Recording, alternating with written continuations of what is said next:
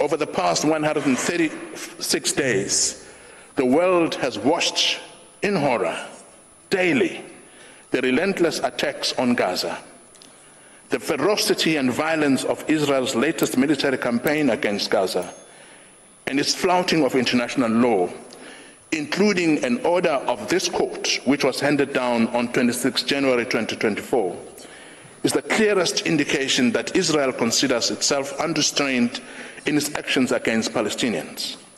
Its actions recur with even more depravity and bloodshed, being of such a serious nature as to lead this court to find them plausibly genocidal. I remind the court that it is in our recent submissions before it, in the hearings for the indication of provisional measures in the application of the Convention and Prevention and Punishment of the Crime of Genocide in the Gaza Strip in South Africa versus Israel, South Africa underscored how Israel's ongoing acts and omissions in Gaza form part of a continuum of illegal acts perpetrated by it against Palestinian people since the 1948 Nakba, and since then the 1967 occupation. The legality of that occupation is now the subject of this matter before the court. Mr. President, the Palestinian cause is one which resonates strongly with the people of South Africa. That is because the Palestinian struggle invokes mournful memories of our own struggle against apartheid, segregation, and oppression.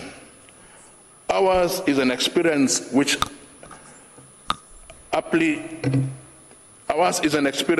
referred to by the United Nations Security Council in 1980 as a crime against the conscience and dignity of mankind, and as being incompatible with the rights and dignity of man.